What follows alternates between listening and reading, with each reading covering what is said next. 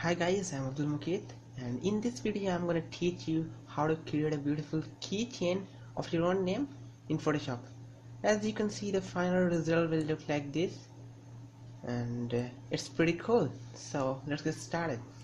First of all, what we need to do is we need to open images background in Photoshop called white stain stock. You can find the image on the description.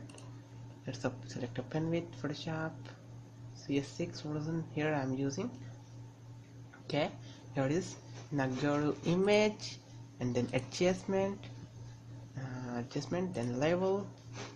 Select gamma level to 1.80 and set highlight level to 2010. Hit enter, and then take your type tool and type your name or whatever word you like. Here it is.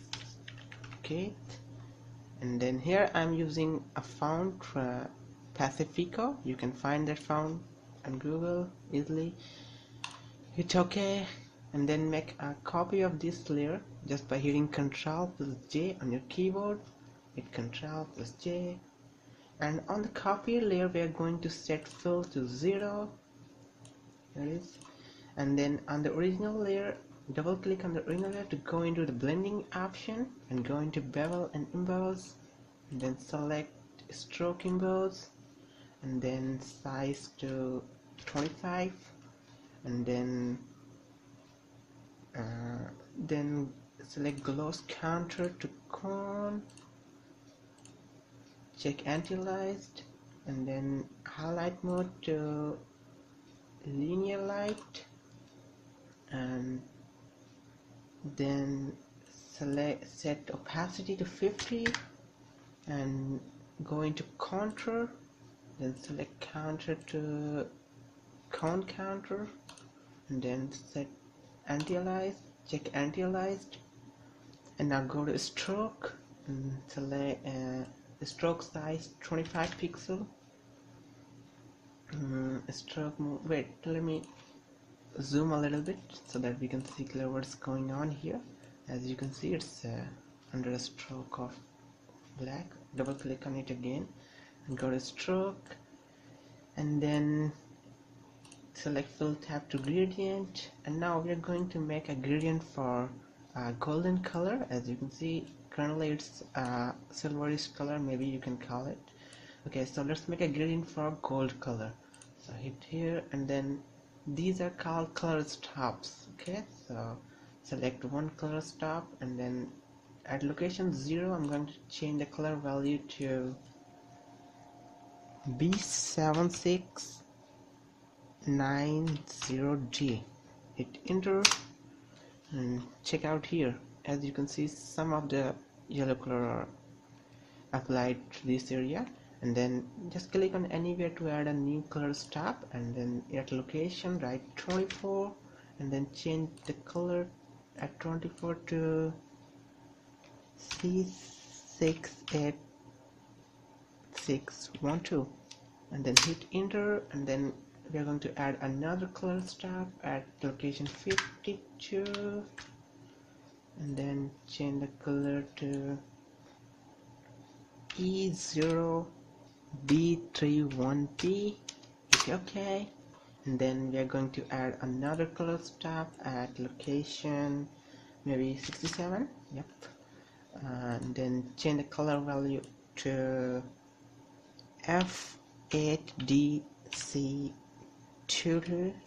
hit OK, and then we are going to add another color stop at location 75, and then change the color value to E0B31B. hit OK, and then add another one at location 90, and then change the color value to C68 maybe 612. Yep, that's it. And then at location 100 change the color to C67912. Okay, so we have created our gold gradient here. Hit OK, and then select style to reflected and reverse and set angle to 90 degrees. Hit OK. Okay, so we are done with our second layer and it's looking pretty cool. Okay, so let's select the first layer. Make sure your fill is 0 on this layer. Then double click on it to open the blending option and then get bevel and barrels. Then set the size to 60 and angles to 120 degrees and close counter to maybe ring double. Yep, ring double. And then highlight mode to vivid light and shadow mode to color burn and change the color of shadow mode to 441732. Hit OK and then go to contour and then select Gaussian. Hit OK and okay, so we are done with both of our layer and it's looking really nice. Okay, so let's create a key ring for this text. For that I'm going to open a new image and this time this one. You can also find the link of the image on my description. Okay, so let's just open it. Okay, and then take your move tool and drag it to the main layer. Okay, it's so small, so we are going to resize this. Hit Ctrl plus T and then hold on Shift key and then drag a little. It's look good, and then I'm going to rotate it a bit. Then yes, looking great. Okay, adjust it until by using arrow keys. And now I'm going to drag this layer below those text layer like this. And now on the ring layer, double click it to open the blending options, and in blending options we are going to add inner glow. Set the mode to normal, and then in color we are going to add FFEA00 and then hit OK, and then see the difference, a little glowing effect are applying here, and hit OK. And then in color 1 there is the layer of ring. On ring layer we are going to add go to adjustment and then add a photo filter.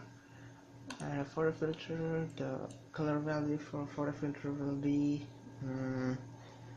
E7 BC11 and hit OK and set the density to 70%. 70% is looking too much. Let's take 40% and then hit OK. And now when you're done with all the layers, let's just adjust all the layers. Just hold on Control key and select both the text file and the ring so that they don't move. Okay, let's center our text. Okay, so I'm happy with this. Now select all the layer, don't select background, and hit Ctrl plus E to merge all the layer into one single layer. So here we go, Ctrl plus E.